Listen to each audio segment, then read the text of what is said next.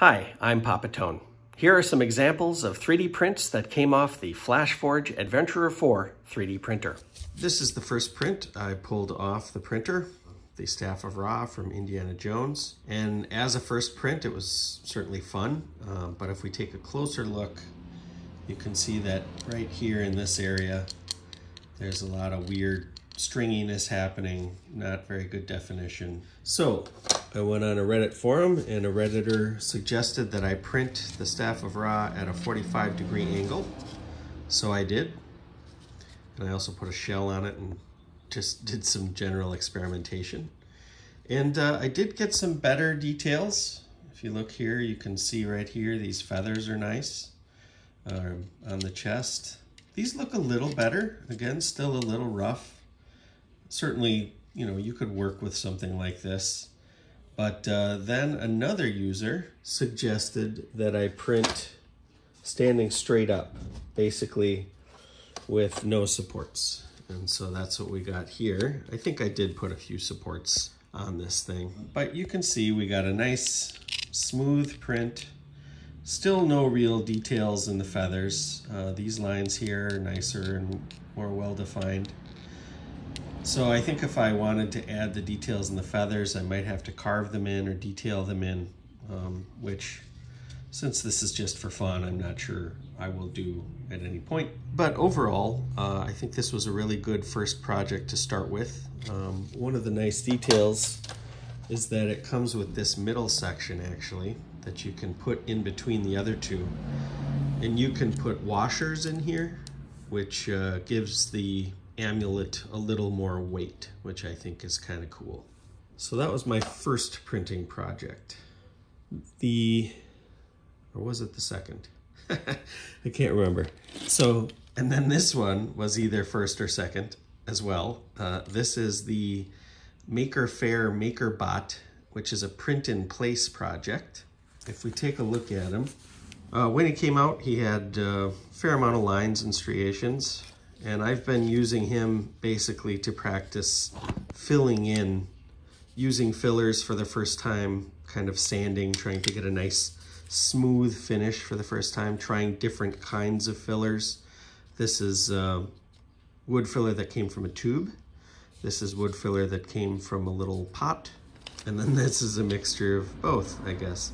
So this was a big M. That I filled in. I just wanted to get a nice flat surface, and you can't really tell by looking at it, but if you touch it, like, it's actually a pretty even surface. So he turned out pretty good, and he continues to be useful. When he printed in place, his head was not connected, unfortunately. He's supposed to print in place with a little support. Well, that looks kind of wrong, but a little support that goes down there that holds the head on and spins. But you can see with a little finishing, the Adventurer 4 gives you nice, smooth surfaces. I'd say there are probably 2 or 3 coats of spray automotive primer on here, and then just sanding with 220 grit sandpaper, and then I think 400 grit. Something really rough like this, I would start with an 80 grit sandpaper, move to 20, and then some higher number than that to get a nice smooth finish. He did have some rough spots and some things that didn't get filled in by the printing process. So he did need a fair amount of work, and I work on him from time to time when I just feel like I want to sit down and have a nice little meditative project. And he's a fun guy. He does stand up.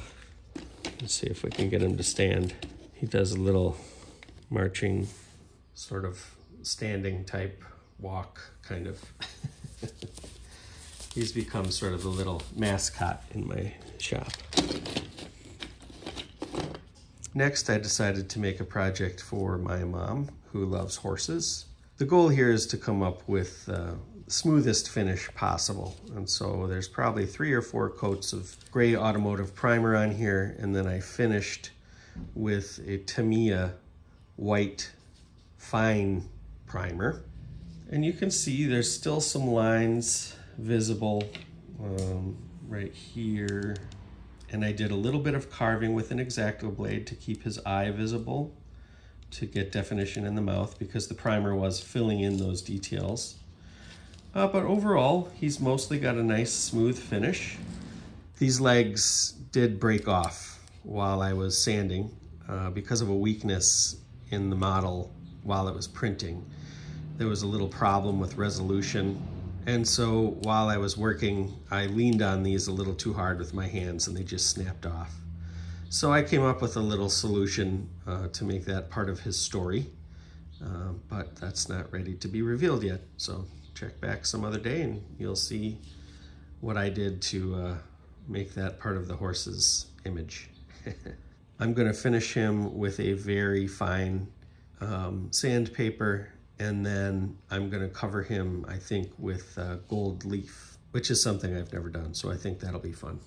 And finally, this is the first large-scale one-piece print I did. This is the free-range chicken, which is a free file if you are a Patreon supporter of Craftsman, who is one of my favorite makers and an inspiration and a great teacher online, so check his stuff out if you haven't seen it. Craftsman makes toys and models and all kinds of things, and Free Range Chicken was one of his example toys that he made available to his supporters to be able to print out ourselves. So normally this would be, I think, maybe 4 inches tall or something, but I doubled his size, and he's nice and big and came out pretty good. This is an example of what you'll find in a raw print. I think I sanded a few things here, yeah. If you look here between the feet, you can see that there's some little rough spots there. There was some bridging and sort of weird strings between the 2 feet. Here you can see an example of 15% infill, honeycomb. So that's what it looks like inside this whole figure. That's the support structure that keeps them together. This took, I think, about 22 hours to print at a 0.15 layer height, if memory serves. Maybe it wasn't quite that long, but whoops. It did take a while, and as you can see, it just survived a drop onto a hard concrete floor. So maybe we'll set him down before we do any more damage. So as part of his STL, Craftsman included a jetpack for Free Range Chicken. He's kind of a chicken astronaut, which is why I dig him so much. I think that's kind of hilarious and awesome as an idea. So we'll take a closer look here. Again, it's the same 15% infill. This only took, I think, 5 or 6 hours to print. It has this little support on the back. So if you want to put Free Range Chicken together, you just take it and put it on his back, and then he can fly around. Craftsman's example here, I think, might have been scanned from a handmade prop. I don't remember exactly, but it does have a nice organic look to it. I got the idea that maybe this would be a good opportunity for me to try my hand at using Tinkercad to create my first prop or addition to an existing model. And so I made a bigger jetpack for the Free Range Chicken. And this is my first example of a prop that I put together. It's got 2 fins. It's got a little bit of an indentation down here to put some engines in it, or some, I don't know what you'd call the spouts at the back of a rocket. And then I basically just took Craftsman's support from his engine. Sorry, that looks a little hilarious, but and put it on here. I just used Tinkercad to cut that little stick out of there, and so that can mount to the Free Range Chicken's back. And I lucked out in that his comb fits right between the rockets, otherwise I would have had to file them down or something like that. And if you look at the quality of the print, this is a filament that came from Flashforge. As far as the quality of the print, you can see it's pretty solid. We'll take a closer look here again, zoom in. It's got some kind of boogie there. But it's very smooth. This is PLA filament. Generally, I print at 215 degrees for the nozzle temperature and 45, 55, or 65 degrees print bed temperature, depending on how hot it is in the garage, because sometimes I do have trouble with print adherence. And so I often will put a raft under my prints because that seems to be easy to spot if the print is having trouble grabbing onto the print bed. So you can see the lines there reflected in the light, but I think once I cover this with some primer, it'll be nice and smooth and ready to go. And again, I made my jetpack in Tinkercad, which is a free program that is sort of an entry level to get you turned on to Fusion 360. But for a beginner, I find it's a very solid program, easy to use. I haven't read any manuals or I think I've done 2 or 3 tutorials to basically get this modeled and then printed. So I still really am at the very beginning of any sort of technical knowledge of this process. But I am able to model basic shapes and get them out into the real world. So that's pretty good. And finally, my most recent print is the thermal detonator from Star Wars, Return of the Jedi. This has had a little bit of finishing work done. I've removed the supports.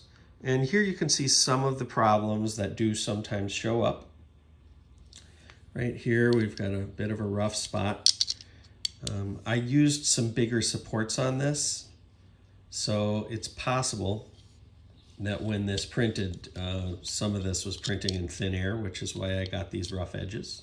But I tried to speed up the print a little bit, and I paid a small price. But all of the errors are on the inside, and I think as a model it'll be just fine. I don't know if the switches will be functional, but we'll see. But the outside looks good, nice, smooth, well defined. I definitely had to go in with an X-Acto blade and clean up under these notches. You can see here, this is a very rough surface and there was a lot more stuff in there. So this is the bottom half of the thermal detonator, and it still has the supports attached. And you can see they're not the biggest supports in history, so I'm still not really sure where that rough spot came from in the top. But sometimes it happens, and post-processing is definitely part of 3D printing life. So if you want to see what it's like to pull the supports off, this is a very handy tweezers that I picked up to make this process a little easier. It's got a nice long nose on it.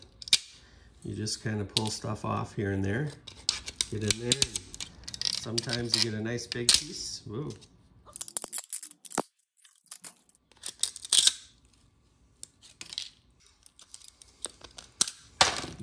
So that's an example of what that process is like. So I thought most of this might come out having been printed as kind of a bottom raft for the supports, but I don't think so. I think this is mostly part of the structure, and this is just going to have to be dealt with. I'll probably use a Dremel or something to get in there and sand most of that out, because this is the inside, so we can clear this and have it be a little scuffed without worrying too much about who's going to see it. But I will have to be careful. If you look, you can see this dark spot right here. That's actually kind of transparent, I think. So if we look at the bottom, there's only a few layers of plastic between the very bottom and the outside. Let's see, if we turn this towards the lights, you can see the lights coming through the bottom of the casing, which is probably not a great structural characteristic of an explosive that you carry around in your belt. But hey, it's just pretend, so we're all right. This is just a quick addendum. I did want to mention that the printer does well printing out tiny stuff too. These are some random greeblies that I printed out, and you can see the detail is pretty darn decent on these very small pieces. And one other thing I did want to mention, the Flashforge Adventurer 4 does have a textured print bed, which can make the residue from prints rather difficult to remove sometimes. I haven't quite figured this out yet. I did make one huge mistake that I want to warn you about. I tried using some spirits to get it off a build plate previously, and basically ended up ruining that build plate because the mineral spirits just ate right through the textured print bed. So don't do that. You can certainly use a plastic scraper. Some people use metal scrapers and things. I haven't really figured this part of it out yet. The way I usually deal with it is heating up the print bed, and then this gets a little bit more mushy and you can get it off. But you can see I have residue from previous prints that I haven't been able to remove, so that's something I'm still working on. Well, there you have it. Those are some examples from the first month's worth of output from my Flashforge Adventurer 4 3D printer. If you found this video helpful, remember to like yourself as much as you possibly can. Share your support and affection with everybody around you. Lord knows these days we need it. And subscribe to periodicals of note. Fill your head with good, solid, empirical information. I'm Papa Tone. Take care, everybody.